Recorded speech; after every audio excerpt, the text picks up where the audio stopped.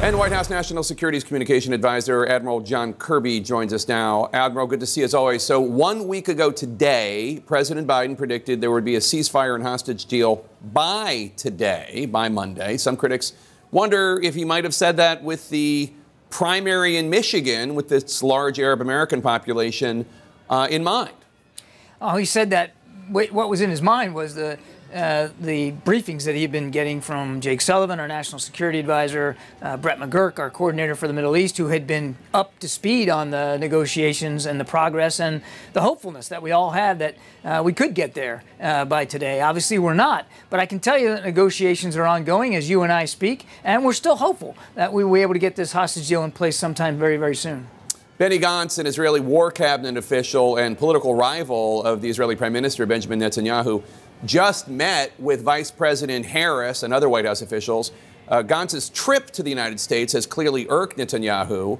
Netanyahu even told the Israeli ambassador to the U.S. to not attend the meetings. How much would President Biden prefer Benny Gantz to be the Israeli Prime Minister?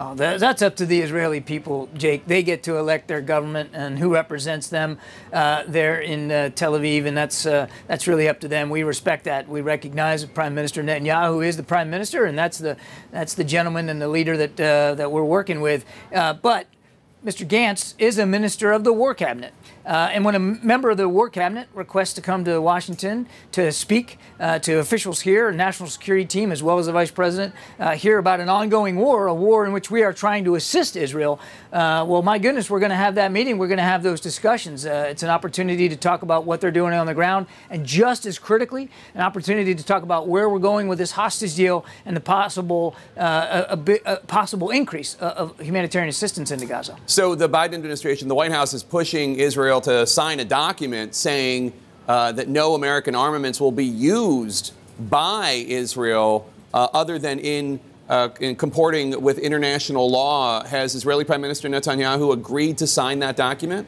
I'm not aware of whether there's been an actual signature by the Prime Minister, but the Prime Minister is well aware that this is a long-standing expectation by the United States of America when we provide foreign military assistance to another nation, whether it's through drawdown authority, such as we do or have been able to do for Ukraine, or foreign military sales. There's an expectation that they're going to use it the way it was intended to be used and in accordance with humanitarian law.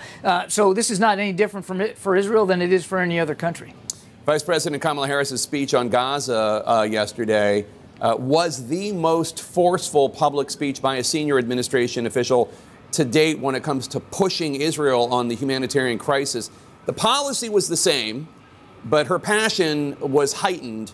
Did President Biden know she was going to deliver such a statement? Well, certainly the Vice President is very, very close to the President. She knows and understands well his deep concern about the humanitarian situation in Gaza, and she was certainly speaking for all of us about the sense of urgency we feel in order to get assistance to the people of Gaza. I mean, just over the weekend, Jake, as you know, we conducted airdrops out of a few C-130s in coordination with our Jordanian partners. Almost 40,000 meals dropped. There will be additional airdrops. So we are, the President is, very much taking an active role directly in terms of providing humanitarian assistance in as fast a possible way as we can into Gaza. This Saturday marked the first U.S. airdrops into Gaza. This one was in coordination with the country of Jordan. But one United Nations top official says, quote, airdrops are good photo opportunities, but a lousy way to deliver aid. A similar sentiment was shared by the World Food Program Executive Director, Cindy McCain, on the lead in January when I asked her about airdrops. Take a listen. We're talking about a very condensed population. To drop aid in could be harmful to the people on the ground. You know, WFP's been doing this for 60 years. We know what we're doing and we know what works. And so right now, for us and for what we do, trucks are the only way to get help in there right now. Are these airdrops a last resort? They are certainly an indication of how desperate things are, that we are now going to have to resort to airdrops. I mean, it's not by any means, and I agree with all those comments, they're not the ideal way of getting aid into people that are in need. Those trucks, you just can't replicate the size, the scale, the scope, and the speed with which you can get things on the ground. But unfortunately, Jake, the numbers of trucks going in just haven't been enough. There hasn't been enough, and they haven't been getting in fast enough. And so we're trying to alleviate an urgent need. These airdrops are meant to supplement other ways, predominantly trucks getting in, but we need the Israelis to open up additional border crossings, not just Kerem Shalom, but others to assist in that ground delivery. So again, we agree, trucks are the best way to do it. It's not the only way to do it. And yes, there are risks when you do airdrops, which is why this first one was done so carefully. Now we'll see what we have to do to expand those going forward, but I do expect you will see additional airdrops from U.S. aircraft in coming days. John Kirby, thanks so much. Yes, sir.